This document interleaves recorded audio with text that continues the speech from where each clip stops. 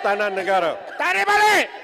Selaras dengan itu, sesi libat urus pindaan Akta 313 telah diadakan bersama dengan pihak iaitu The Dewan Rakyat sitting today turned chaotic after the motion to debate the seizure of Petronas assets by the purported heirs of the Sulu sultanate was rejected. Speaker Azhar Azizan Harun cited subjudice rules which prevent the lower house from debating matters in court.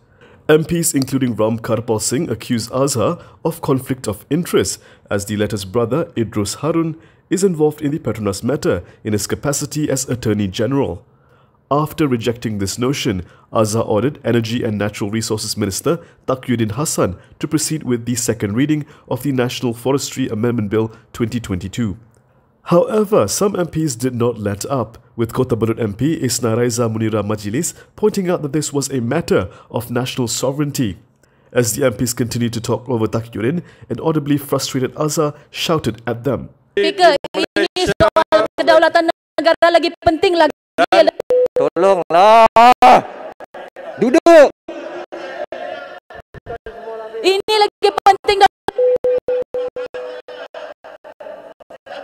Silakan Yang Pak Menteri. Apa cerita hutan ini kedaulatan negara yang tercemar, Bani? This failed to quell the dissenting MPs who continued to protest his decision. Not long after, Deputy Speaker Rashid Hasnun tapped in to oversee the Dewan Rakyat proceedings.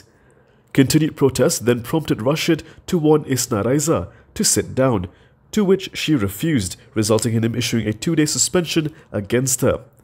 However, she refused to budge as the MPs closed ranks around her to prevent the Dewan Rakyat Sergeant-at-Arms from physically ejecting her. The MPs continued to voice objections and pressured for a debate as Taqiyuddin read the second reading of his bill in the background. After several minutes of this, Rashid relented and said he would retract the suspension against Isnaraiza if she would abide by the rules. He also said that his hands were tied on the debate and asked those unhappy to write an appeal today.